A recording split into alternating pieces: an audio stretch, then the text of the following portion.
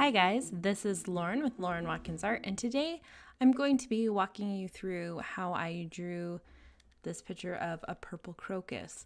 Now, if you've been watching my pastel videos of late, you will have seen footage of this before, but I haven't shown all of it together, and I wanted to walk you through it because I liked it and felt like it. I don't know. I'm feeling wild and rebellious. So anyways, I started out by sketching this flower, and I will show you what the flower looks like, my reference photo. So here is the picture I'm going to be referencing as I create this picture.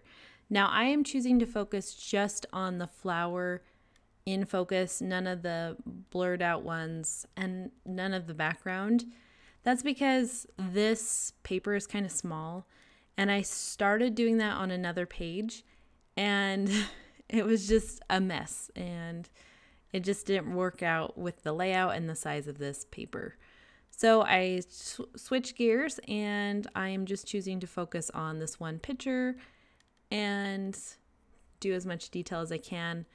I wanted it to be kind of a simple picture, and so I decided not to do any background other than just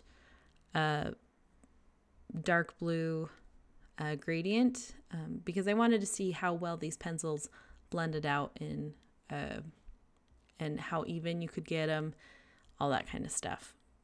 So there is rhyme to my madness and reason to it.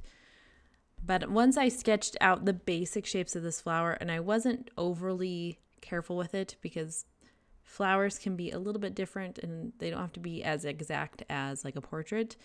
So I just roughly sketched it out, and then I'm color blocking right now. I'm looking at where some of those shadows are showing up through the petals, and I am blocking where the highlights are, where the variations of purple, just really trying to rough it in so that I don't lose the shapes that I sketched out, and so I don't lose my place. I'm also trying to get a layer of pastel down so that this will blend better. The paper I'm working on is pastel matte paper, and it tends to grip the pastel really well and doesn't blend a ton unless there's enough pastel pigment to kind of roll around, almost like a bearing, and then it has more room. There's more of it so it can blend and smudge a little bit better. So I'm just getting this base layer in, and then I'm blocking in the background just so I can start finalizing kind of the general shapes I'm going to be using and not be distracted by my sketch lines, all of that. So I'm just kind of blocking it in. If I was going to do this again, I would do an underpainting. I could do it with watercolor, or I could do it with the pastels like this and then blend it out with either rubbing alcohol or water because I'm working on a plain white paper. And one of the biggest struggles I had with this picture was trying to cover the white of the paper. And if I would have just done some kind of underpainting, it would have been so much easier to get a soft blend that wasn't fighting with the white of the paper. I wouldn't have any streakiness from pencils, because that's one of the hard things with colored pencil or pastel pencils is they're not as wide as a traditional soft pastel. So when you're working with a traditional soft pastel, you can lay it on its side and cover a lot of area quickly and evenly. And with pastel pencils, you trade that for the ability to sharpen it and get a lot of detail. So pros and cons of each. That's why I usually work with them together instead of just using one or the other. But with this being for a review and trying to understand the material and the supplies and things like that so I could give it a fair judgment and review, not judgment. I'm not sending anyone to jail, even if it's an art supply. That's not very good. No art prison here. But to give it a fair review, I wanted to make sure I was giving it a fair chance on its own to see how well it worked before I started using it with other supplies. Because other supplies can kind of hide mistakes and flaws in the supply. And now I'm rambling. But anyways, I did a rough blue and kind of teal background, and then I came back to the flower and I'm just layering it up again. In these early stages, I'm not worrying too much about how sharpened the pencil is. These were new, so they all started off pretty sharp, but I'm not too much of a stickler on having a super sharp pastel pencil until I'm trying to get really fine details and sharp lines. But in these early stages, I'm just trying to lay down color and blend it so that I could have a base to work from. And this back and forth layering and blending is what I do for a lot of this piece. Now, one thing to keep in mind that I probably would do different as well is I don't think I would have used the soft tool for as long as I do in this picture. You'll see later on, I'll get colors really dark and then I'll blend it out with the soft tool, and it just picks up too much of the pigment. The pastel pencils don't lay enough down to really counteract how much those soft tools can pick up. And so I end up doing a lot of back and forth and like retreading the same ground over and over again. I had just started back in art after taking the summer off and just wasn't really thinking fully about all the supplies I had. And I was kind of lazy and I didn't want to go dig out some of my other blending tools that I have, even though it would have made this a lot easier and faster. So I'm just building up those layers, and you can see right here with the soft tool, it blended it out and it made it incredibly a soft blend, but it also lightened it up and I lost a lot of that dark value that I had laid down before. So something to keep in mind, another reminder of why underpaintings are fantastic. And an underpainting on this paper does work. This is pastel matte paper, and the sketchbook I'm working in is one that I made myself, and there's glassine sheets in between each page so it doesn't smear. But this can do an underpainting. I probably would have done like a rubbing alcohol one just because it dries so quick and I don't have to worry about it getting the papers underneath it wet. So I am looking at my reference photo as I'm working so I can kind of see where those highlights and those shadows are. And that's what's really nice about having a reference photo to work from, even if you end up changing quite a bit about it, because this flower was backlit to some degree. So you could see the shadows from the petals that we can't really see much of. You can see the shadows through the petals in the front. That's what all these like dark blue areas are. Those are the shadow of the petals kind of showing through these front petals. And so having this reference photo, I could really look at the shapes and the form of it and how the light was interacting, because it can be really tricky, especially if you're new to art, knowing how the light is going to respond to different shapes and how lighting affects how things look, especially something like this where it's not 100% opaque. So you're going to have some translucency within it. And I'm still just looking at kind of the basic shapes. And my flower is shaped just a little bit different than this one in my reference photo because I just quickly sketched it out. But I'm just looking at the basic shapes of the shadows and the highlights and things like that and continuing to block them in. It's still too early in the picture to really start focusing on detail. And if you are like early on in your picture, just focus on the shapes. Don't start doing fine details. If you're doing a face, don't start doing the eyelashes this early on. You want to save those fine details, those finishing touches till the very end, because there's nothing more frustrating to get something perfect, but then all the stuff around it, finding out it all has to be adjusted and having to undo, erase, cover up all the work that you had just done. So just keep it loose. Just look at the big picture of it all. And then as you work, you'll gradually refine it down and start looking into smaller and smaller areas of the picture until you get it to a way you like it.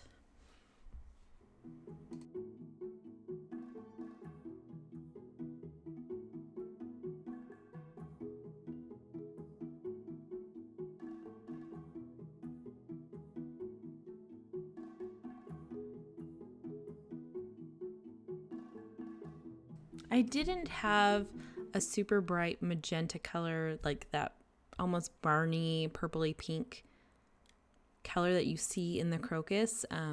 That's not what color crocuses usually are, but it's the lighting that's making it look like that. And I didn't have like that exact color or something that was super close to it. So to create that kind of glowing purple effect, I had to layer a lot of pinks with my purples to achieve it. And then I switched to using a different tool called a rubber shaper or a clay shaper. It's a shaped tool that's made out of silicone at the end, and it's kind of rubbery in texture. And what that does is it kind of pushes down and smudges what you've done and softens the edges of it, but you don't get really big soft blends like you do with the soft tool, but it also doesn't pick up too much pigment. And I have a big one that's kind of like it called a catalyst, and it looks like this big gray spatula thing that you hold with your hand. And if you've seen my other videos, I use that quite a bit because it does something similar, just in a bigger area. Once I got that layer done, then I started working on the background some more, starting to darken it up. I didn't have a huge plan for how I wanted this background to look. I just knew I wanted to change it a little bit from what the reference photo looked like. So I just knew I wanted it to be blue. I just like blue, so that's why I chose it. But I kind of go back and forth how I design it. Now, the stuff I was spraying on that was Krylon fixative. It's a workable fixative, so you can spray it on, let it dry, and then come back and work on top of it. And it will add a little bit of texture to your paper so you don't ever lose it. So if you have too many layers of pastel down and you can't do any more, spraying a layer of that can kind of help give it a little bit more tooth and hold the pigment down so that you can do a final layer or two. Keep in mind, it does darken your paper quite a bit. That's often what I use it for, is to darken layers. So if I don't have a black that's dark enough, which I found in the Derwent pastel set, the pastel pencils, their black in that set wasn't as dark as a lot of my other black pastel pencils. And so what I ended up doing was spraying it with this workable fixative throughout the picture, and it helped darken it up and making those values just a little bit darker. Now, the Derwent set has a lot of other really great darks. It was just the black that I didn't find quite dark enough. It was more like a really dark gunmetal color. But just layering it up, I'm kind of mixing some other colors in it to kind of play off the colors of the crocus. So I added a little bit more of the like tealy green colors. I've added some like navy blues and some purples, just so the only purples aren't like, just so the only purples in the picture aren't just on the crocus. I wanted there to be hints of it in this background, even though the background is just kind of a wash of color.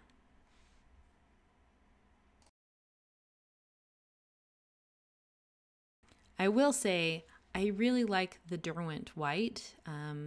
I've done some other tests on my whites, and the only other white I found in my collection that was more white than this one was the Caran d'Ache titanium white pencil that I have. But the Derwent white was second most opaque, and I really like using it, and it really gave some really great highlights. And doing these highlights were where I realized I wanted this background to be a lot darker, not just like a mid-tone blue color. I wanted it to be really dark and kind of dramatic lighting. But I'm starting to refine a little bit how I've shaped the shadows and the highlights in this flower, looking a little bit at that reference photo and starting to like have some of those lines stand out. And I'm doing some line details that get blended in a little bit, but you can always kind of see those lines. I didn't want it to be too soft of a blend. And that was to kind of mimic some of the veins and things like that you see in the petals of a flower. I wasn't going to do like all the super fine details that you see in the reference photo, but I did want it to kind of show those veins and those lines that are very subtle in the reference photo. And again, I'm just using that rubber shaper and just pulling it in the blending tool in the direction that I want those lines to appear, so that I can start building the shape. That's just an important trait anytime you're doing anything with blending. The direction you blend or the direction you lay down your color makes a big difference in how your picture looks in the long run. So if you are doing a tall field of grass and you want the grass close up to you to be drawn vertical, and you want to blend it vertically, because that's going to make it look taller visually. Grass in the distance in a far field, you're going to want to start drawing that a little bit more horizontally and blending it a little bit more horizontally. Since it's far away, our brains kind of read it as flat. If you're doing water and you want a calm ocean sunset picture, you want to draw your water horizontally and do your blending horizontally, because if you start going up and down, it might make your water look a little fuzzy or make it look a little choppy and not like a calm, smooth night.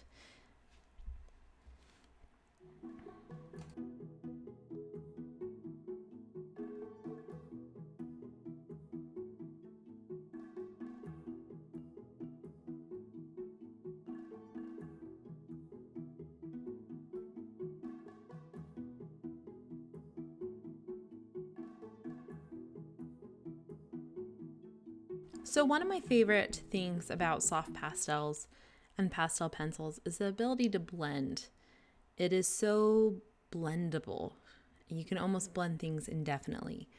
And it's something that's kind of hard to do with your colored pencils. With colored pencils, you either have to use some kind of solvent like Gamsol to break down the binders in the pigment to get it to flow a little bit more like paint and to blend on the paper, or you have to layer your pencils very lightly and gradually so that you can get nice soft blends.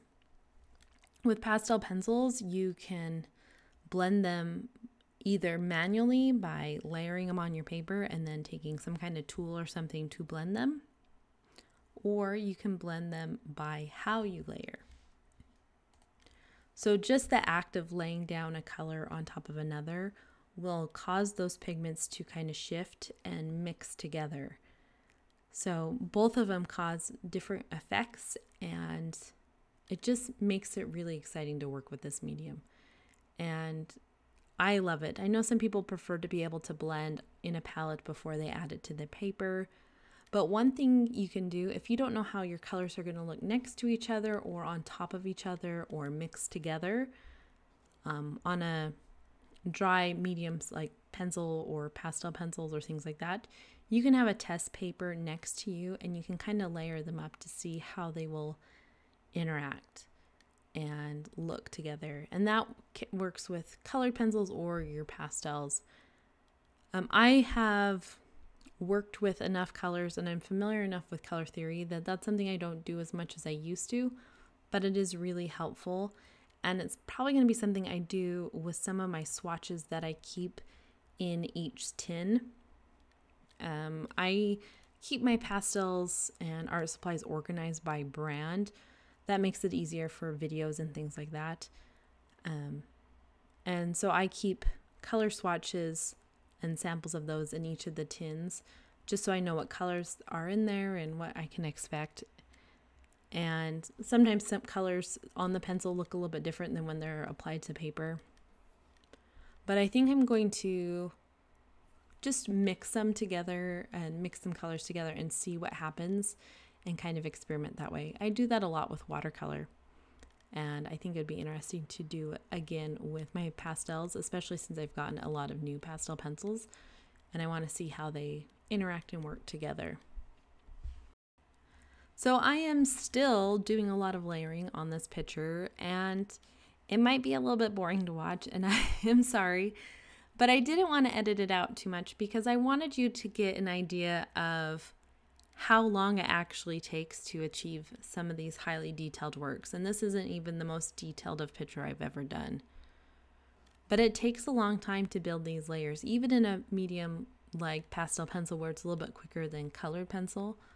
It still takes time. Now there's things I could have done that would have sped it up, and some of them I mentioned earlier, like doing an underpainting or going for a more loose style where I'm not adding as much details or things like that. And I probably would have been quicker if I had been painting with and drawing with pastels regularly before I did this. But it still takes a lot of time, and I don't want people to feel discouraged, because sometimes when you watch these videos, you can be like, man, they're going so fast because it's all sped up. And you don't realize quite how long it actually took the artist to do that work. And you can feel like you're a failure or you're not a very good artist because you couldn't keep up, or it took you a long time to do a piece. This flower took me like 2.5 hours to do. And part of that was because I was frustrated with the background and trying to get it to be dark enough and still be softly blended. Some of that was just because I wasn't feeling the need to rush, but it still took quite a bit of time. And there's nothing wrong with it. In fact, I usually encourage people to take their time. And in a lesson setting, that can be really hard, because if you're doing something like watercolor or oil paints or things like that, you have to wait for the medium to dry in between layers sometimes. And that adds time to how long you're working. And also, the artist might be going faster than you because they've practiced that piece multiple times. So when I teach in person in live classes, I've practiced that picture probably 2 or 3 times before I go in to teach, just to help make it a smoother process. So I automatically and instinctively know what I need to do, and I don't have to stop and take a break and think about it. Where my students are listening to it from me for the first time, and they're not as familiar with painting as I am, and they haven't painted this picture multiple times to get used to it. So just something to keep in mind. And if you are trying to follow along with this and watch what I'm doing, feel free to pause it. Sometimes these types of tutorials that are sped up, and mine are even kind of long for a lot of art videos, they can be hard to follow along with. And so I'm mostly just wanting you to kind of pick up techniques and tricks and stuff for you to apply to your pictures. But I am still just layering it up, and you can see how much more detail has started to develop in this picture. And that just comes from the layers and refining and just taking a break, coming back to it and seeing what needs to be altered or changed. I didn't want too much white to be on these highlights. I needed a little bit of variation.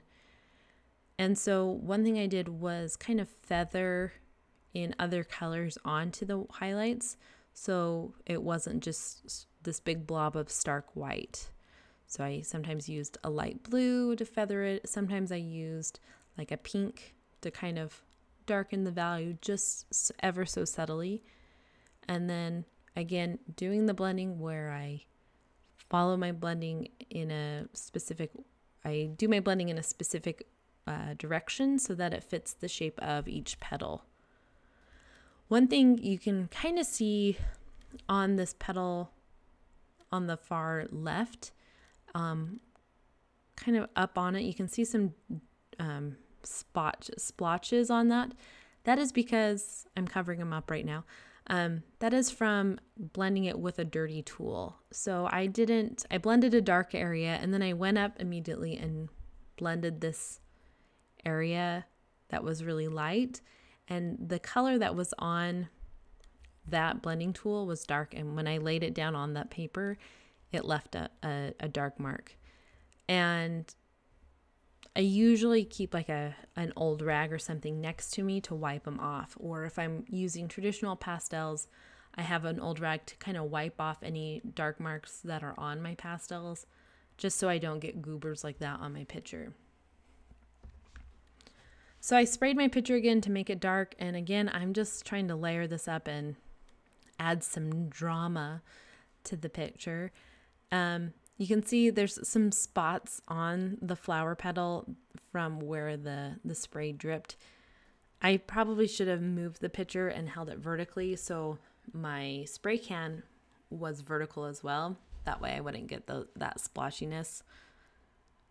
But I'm just going to do a layer of pastel over it to kind of cover it. But again, I'm just layering up these dark pastels, and then I got smart and I started blending them with some of these like soft tools I have. And it still lightens it up a little bit, but not nearly as much as the soft tools. Those sponges can sometimes just pick up way too much color.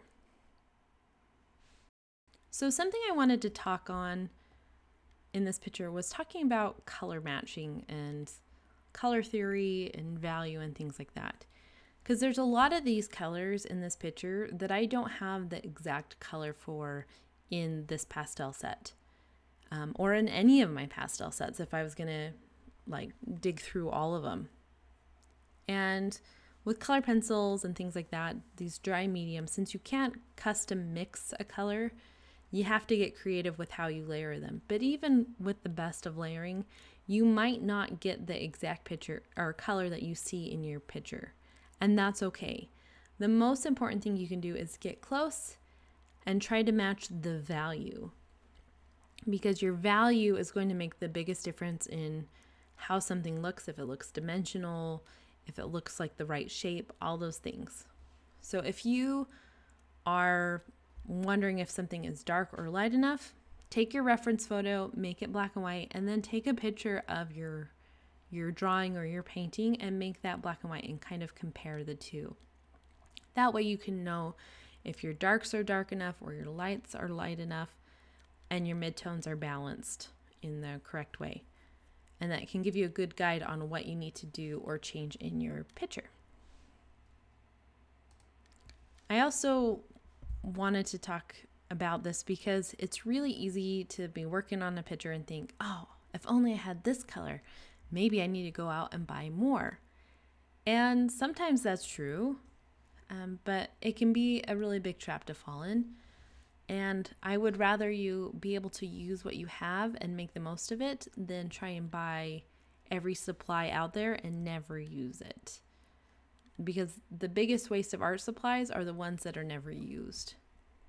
So mix your colors, experiment, because that's where you're going to be learning a ton. And if you do feel like buying some new colors to add to your collection, that's fine, but don't feel pressured into thinking that the only way you're going to become a better artist or a good artist is by having lots of supplies, because that's not true. Sometimes giving yourself some kind of limitation forces you to become more creative and forces you to become a better artist. And that's part of why I was so strict on this picture by only using the Derwent pastels, and I wasn't going to use any of my other blending techniques for this particular piece because I wanted to kind of push myself and work in a way that I don't typically work and see what I can achieve with it. And you can see I'm doing a lot of like layering of like hot pink magentas and whites and trying to get these like veins kind of showing through. And we're getting to the point in the picture where I'm not looking at the reference photo quite as much and I'm looking more at what the picture needs. There's going to be a point in every picture that you create where you need to stop looking at your reference photo and look at what your individual picture needs. Because you can see there's differences between my sketch and the reference photo. The petals aren't exactly the same shape or dimensions. There's a lot of mistakes on it.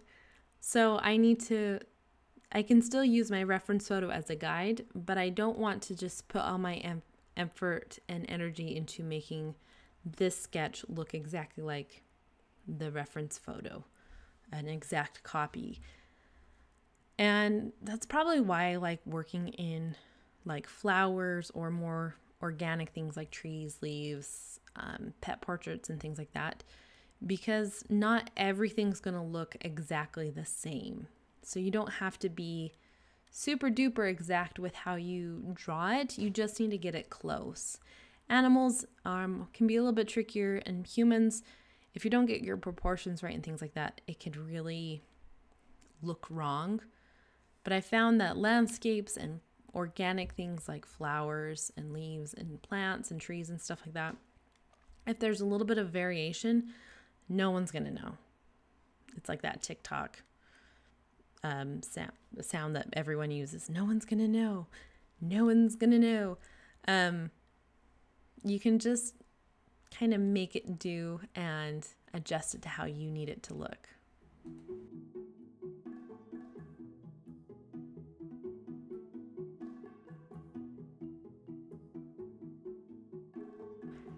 It's interesting to see just how this has changed in the last 5 minutes with this background becoming darker.